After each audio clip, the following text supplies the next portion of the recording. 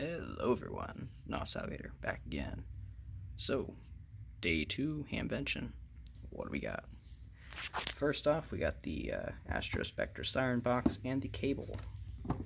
Really, I'm just looking for the cable, because these are getting oddly hard to find thanks to installers whenever they're getting rid of them, just cutting them in half. But hey, it is what it is. That wasn't too expensive, it was only about $25. You know, $1 for the box, the rest for the cable. Yeah, good find.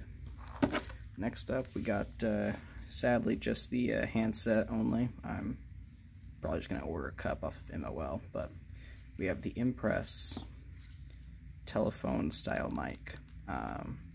It's not the bus driver heavy duty one, but it's quite nice. Definitely gonna be installing this somewhere.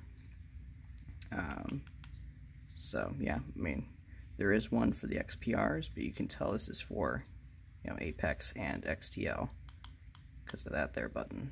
So yep, good find there, good find, only about $5. And then of course because I only really have W series heads, yeah, I had to get a M5 control head for $10. Oh, let's make that straight, sorry. Really, but then you might be saying, oh, well, this doesn't really work with the M5. But even then, the M5 only works with the 2500. Well, I'll be making a video on how to convert these to make it an 05. That way you can depot your 2500 to be a 5000.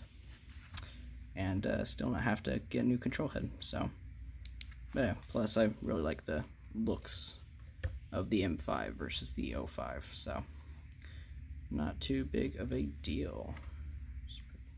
So yep, and then of course I had to grab the remote cables, which I needed anyways, like desperately, and now I have them. So yep, I mean 10, 5, you know, only about 25, so that's good. So all in all, not a bad day, not a bad day. Didn't find another rare item like this for cheap, but is what it is. Out.